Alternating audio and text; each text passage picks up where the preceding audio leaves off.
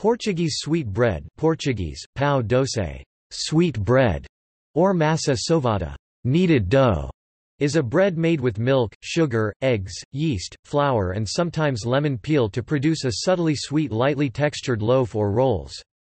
A slightly different recipe is made during Easter that is known as folar and often contains a hard-boiled egg. Portuguese sweet bread is traditionally made around Christmas, and the Easter version is made around Easter, but it is also available year-round.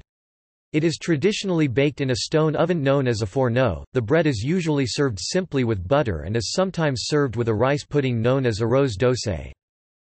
Portuguese sweet bread is common in areas with large populations of Portuguese Americans and Portuguese Canadians, such as New England, Hawaii, northern New Jersey, southern Florida, California, and Ontario, Canada, especially Toronto, and it is prominent in Hawaiian and New England cuisines.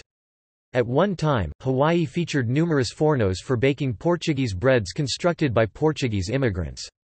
The California-based company King's Hawaiian and numerous regional bakeries produce Portuguese sweet bread.